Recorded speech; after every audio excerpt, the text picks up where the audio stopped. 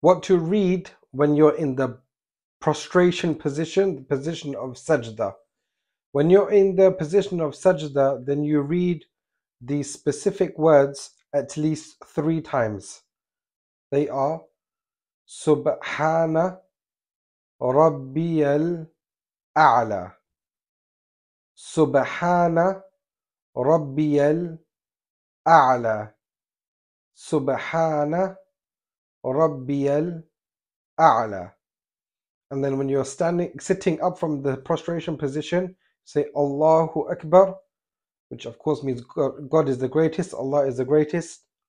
And either you can stay silent or you can say Rabbir firli, Rabbir hamni. Rabbir firli, Rabbir hamni. You only need to say that once. I repeated it a couple of times because it's got different sounds. The gha sound is not really in English. Then you go down into prostration a second time and you read the same words. Subhana Rabbiyal A'la.